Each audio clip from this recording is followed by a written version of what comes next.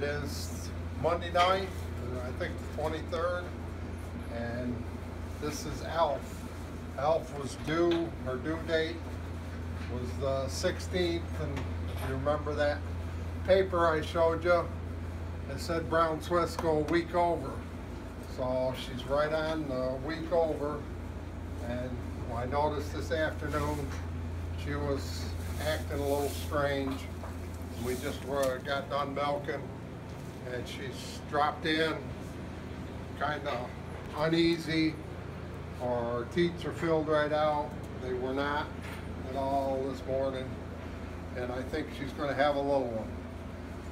She's very friendly, as are most of the Swiss, but hopefully by morning, and I hope it's a heifer, we have another one for you to show you. Carol, I probably won't, but Carol will come out and check her, because once I fall asleep, I'm usually done until I'm needed again.